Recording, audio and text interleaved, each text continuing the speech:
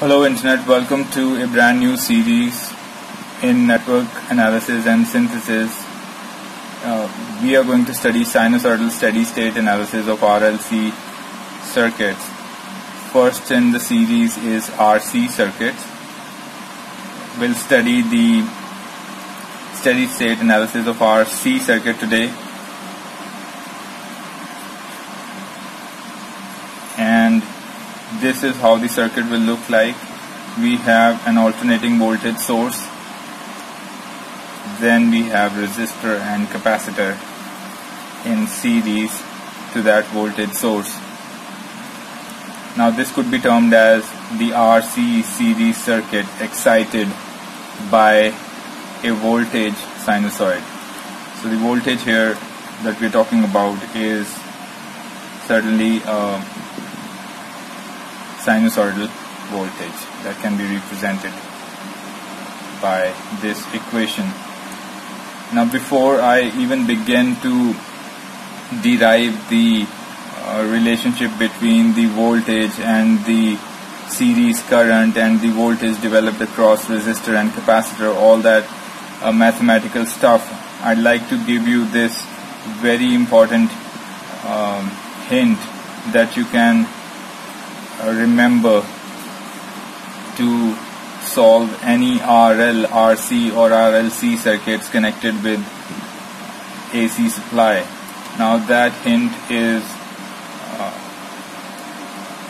you could remember this word civil, where the first three letters of the word would represent that. In CIV, the first three letters will represent or will help you remember that in capacitor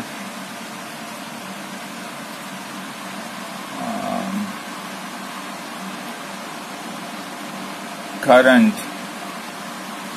will lead voltage,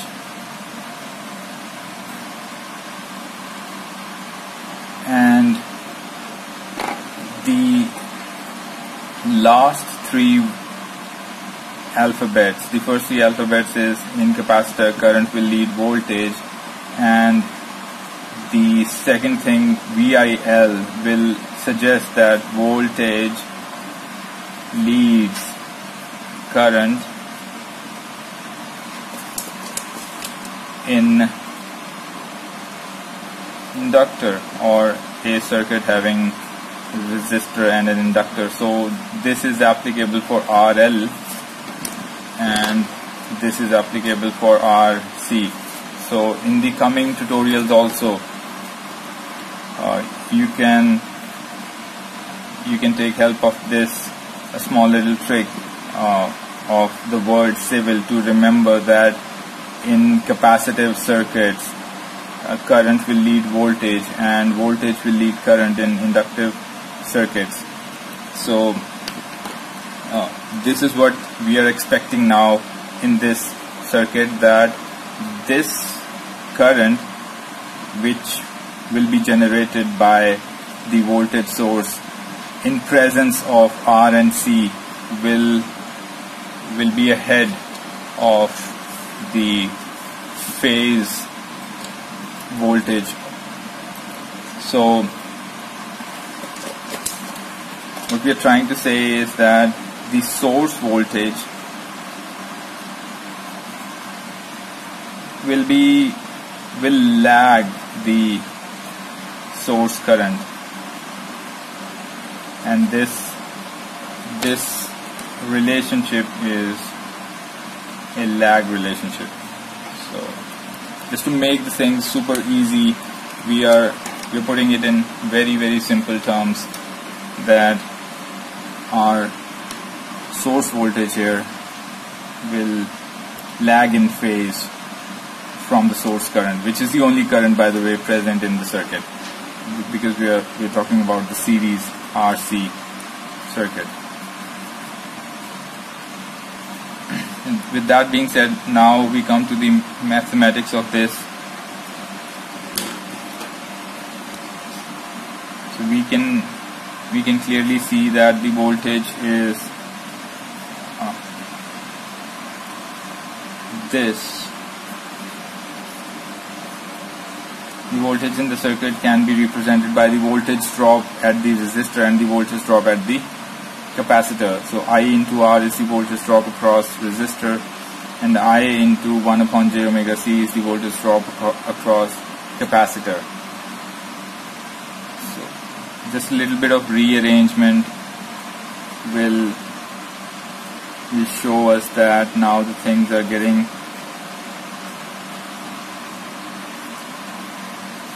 or I can simply write it as I into Z, which is the impedance of this series circuit, where impedance is R minus J upon omega C. This is very important to understand that this is nothing but Ohm's law, simple representation of Ohm's law, but for an AC circuit.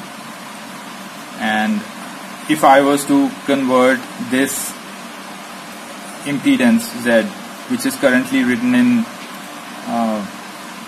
the rectangular format, into polar, so what I'll need to do is I'll need to find out the magnitude, which is I need to convert it into R angle theta. So magnitude will become this real square plus imaginary square under root is magnitude, and angle will become tan inverse 1 upon omega R C. It's just tan inverse imaginary upon real. So this will now clear up a lot of things, because we eventually need to find out I, so that we could see whether our source current is leading the voltage or lagging the voltage. But in this particular case, we are expecting that to lead from this abbreviation that we just learned. So I can say my current is V upon Z. So V upon this whole thing, R square plus 1 upon omega C square, and this angle is a negative angle. So when this negative angle goes into the numerator, it will cause some phase lead. If you can appreciate that fact, that this portion of the current is the magnitude, and when this angle goes in the numerator, it takes a positive sign, and that positive sign represents that my current has now taken a lead, and that lead is the magnitude of that lead is tan inverse 1 upon omega RC, and you should keep that thing in your memory. This should be committed to memory, that the lead angle for the current in RC series circuit is tan inverse 1 upon omega RC. Very important from the point of view of solving numericals. So the instantaneous value I becomes Im sine omega t plus theta, and we found out this theta finally, because this theta is this angle of lead. So I can represent my Im, this is by the way Im, and I can substitute the value of the magnitude in Im, which is V upon the magnitude of the impedance. This is pretty simple, and if I was to write it in the form of sinusoidal equation, instantaneous values are written in the form of sinusoidal equations. So omega t plus this angle of lead is obviously a positive angle, and it is nothing but 1 upon omega RC. So, and let's draw the phasor diagram now. If this is V, the magnitude of current will be smaller because it is being divided by some quantity. So I would say the current would definitely be smaller, but it is leading by an angle of tan inverse 1 upon omega c. So this angle by which it is leading is tan inverse 1 upon omega rc.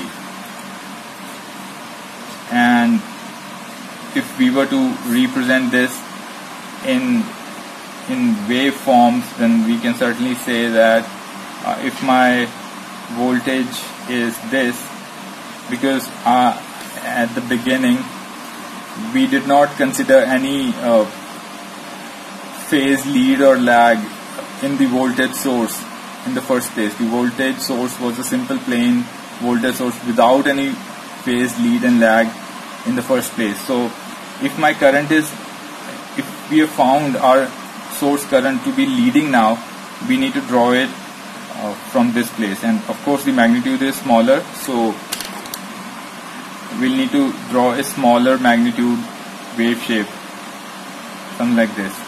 And of course the frequency will remain the same. Do not mess around with the frequency of the current, because they both will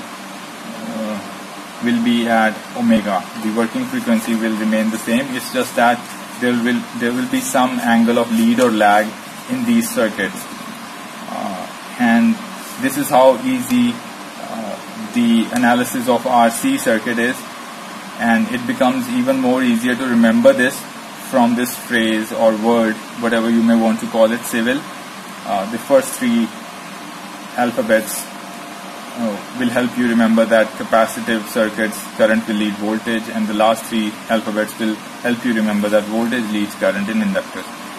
So I hope this quick tutorial on analysis of RC circuit was helpful, and if you liked the video, please consider subscribing to the channel and sharing the good word.